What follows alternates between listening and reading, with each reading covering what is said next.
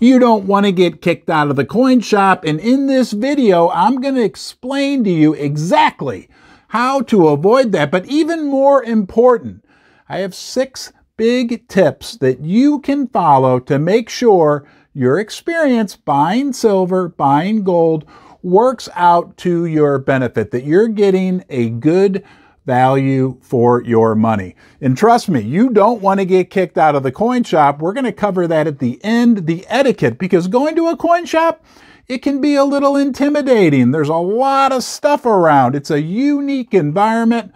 I'll explain to you what to expect and how to make the most of it in this video. You and me right now, let's go.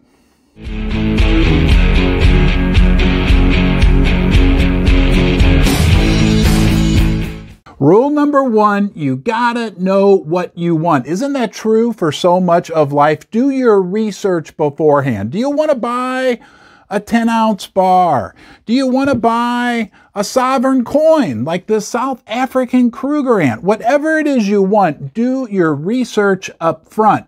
Call ahead to the coin shop. Ask them if they have it in stock.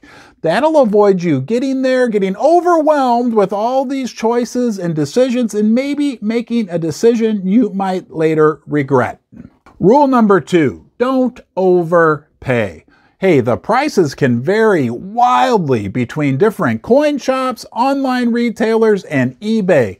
Do your research. You want to make sure you're getting the most silver or the most gold for your money. You want to make sure you're getting a good value. If you're making a large purchase, you could save yourself thousands of dollars by comparing prices. Sometimes the online retailers are a better value than your local coin shop. But oftentimes, for me, my local coin shop will have better prices than what I can find at the online retailers. And I can go touch and feel and see what I'm getting firsthand before I pay. But the bottom line is do your research, guys. Prices vary wildly. I hate to use this analogy, but it's kind of like buying a new car, right? You got to shop around, do a little work, but the money you save, that means more silver, more gold for your stack. Don't you forget, at the end of this video, I'm going to tell you how not to get kicked out of the coin shop. Not that I have any experience with that, but here, tip number 3, bring this to the coin shop with you, cash. Don't bring this, your plastic credit card. 2 reasons why. You don't want to rack up credit card debt. Debt is bad. But the other big reason is you will pay more if you buy with a credit card. Most coin shops, most online retailers will charge up to 3% more for purchases made with a credit card. So you want to use cash. Don't show up with no cash and just your credit cards, and not be shocked if you get charged an additional premium above what you're already paying over the spot price. Tip number 4, handle with care. Kind of like my new glasses. Do you like my new glasses? You probably don't notice, because you know what? My new glasses are the exact same pair as I had with my old glasses. Susie tried her darndest to get me to buy a different style of glasses, and I said, no, I want the same glasses. After 2 hours at the eyeglass shop, guess what? I got the same glasses. Now, number 4, handle with care. When you're in the coin shop, handle the coin, handle whatever they hand to you. If they hand it to you, just don't grab stuff, right? Handle it the same way that the coin shop employee or owner handled it. A lot of these things are collectible, they can be easily damaged, and you don't want to cause that problem for yourself. We've got 2 more critical tips to cover, and then I'm going to tell you what to expect at the coin shop, because you need to be prepared. And of course, not that it ever happened to me, but how to not get kicked out of the coin shop. Tip number 4, selling. Make sure if you're selling silver or gold or platinum or palladium, whatever floats your boat, back to your coin shop, that you're getting a good price. Again, it's kind of like buying. Shop around. And it's a horrible analogy, but I'll use it again. It's like a car, right? If you're going to trade your car in or sell it to CarMax or whoever, you're not just going to take the first offer that comes through. You're going to check the blue book value. You're going to maybe shop it around. You may try to sell it yourself. You may try to sell it on eBay, whatever. You know, same thing when you're selling your silver and gold. Shop around. Look, you can do a lot of clicking with your mouse very quickly. You can also pick the phone up, call a different number of different coin shops, get an idea. Because sometimes, guys, they will lowball you, and you want to make sure that if you're selling, you're getting the best competitive price. And now we've arrived at the final tip. And don't forget, I'm going to tell you how how not to get kicked out of a coin shop at the end of the video. Tip number 6 is trust. You want to make sure you're dealing with somebody that you trust. Whether it's an online dealer or a local coin shop, read reviews. In this day and age, there are so many review sites, Google reviews, Trustpilot. Read everything you can, but at the end of the day, look, you got to rely on yourself. And I don't know about you, but the older I get, the more I've realized and recognized I can trust my gut pretty well.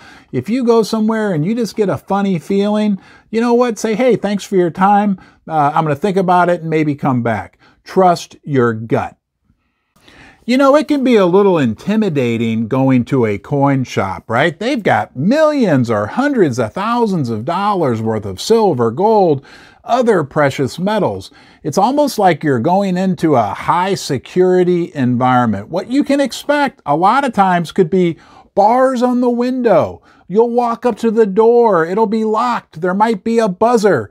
The shop that I frequent here in St. Louis, Scotsman Coin, they have like a buzzer on the wall. The light has to turn red and green. I always get kind of confused when I'm walking in there. It's just a unique environment.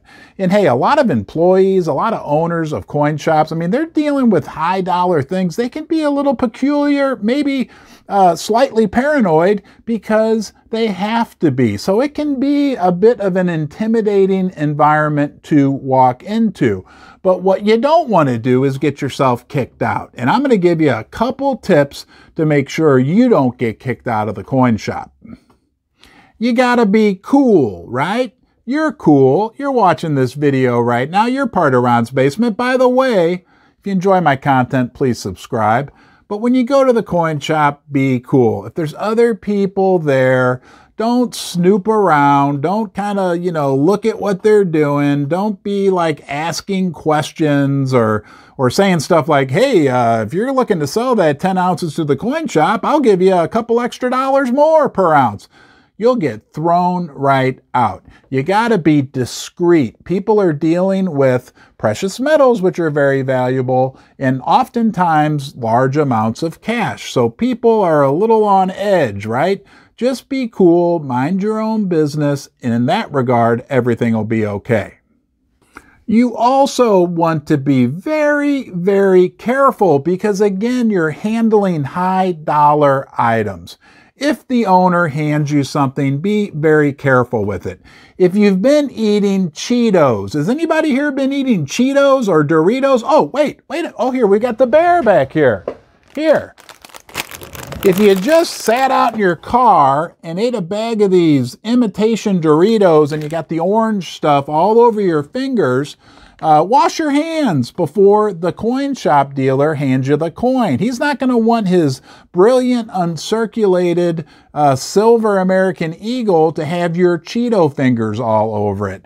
If you think you're going to sneeze, right? Put down what you're holding. You don't want to blow snot all over the coins. You just want to use your head in that regard when you're in the coin shop.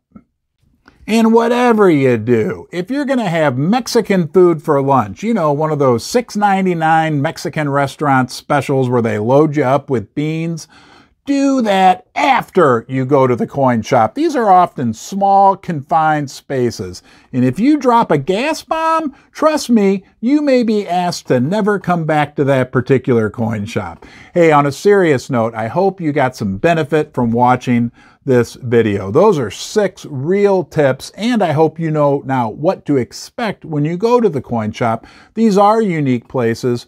Try to develop a relationship with a local coin shop owner that you trust, that you know is giving you good products, because there are fakes out there, number one, right? But you also want to be getting a good price. There's a lot of great people in this business. It's great that we love to stack silver and gold. It's even greater to me that you like to join me here in the basement. And you know you're always welcome. Watch another video. Be well, my friend, and I'll see you soon.